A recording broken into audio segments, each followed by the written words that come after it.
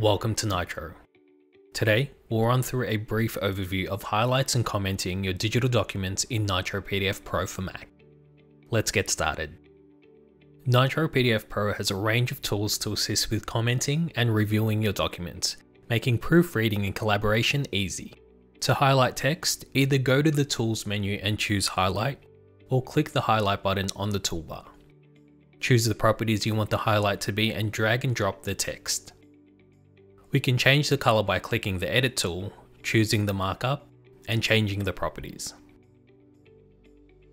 I can double click to add a note to the highlight, or press Delete to remove it.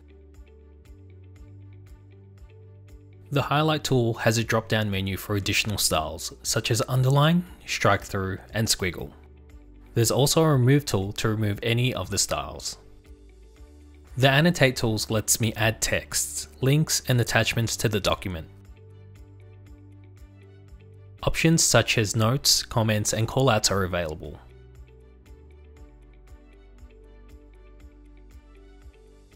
If I want to create a link, I'll drag and drop where I want the link to be placed on the document and enter the URL.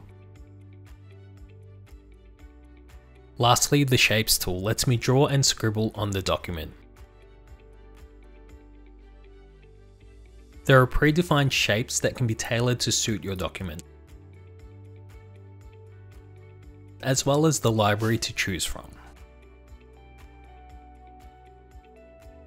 That's all for today. See you next time.